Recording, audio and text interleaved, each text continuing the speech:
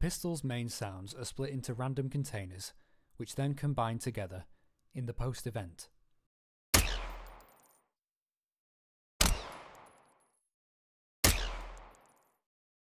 In Unreal, an audio kinetic reverb volume enables an auxiliary send to create believable depth and space in the level.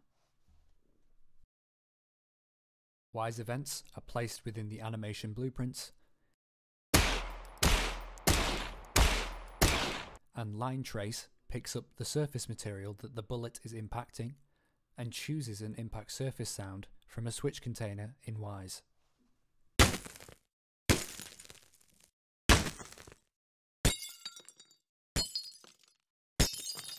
A state hooked up to the ammo count introduces a new layer when the player's ammo count is low, and an RTPC based on the player's current ammo increases the state layer's volume, so that the player can hear that they are running out of ammo without needing to look away from any key gameplay.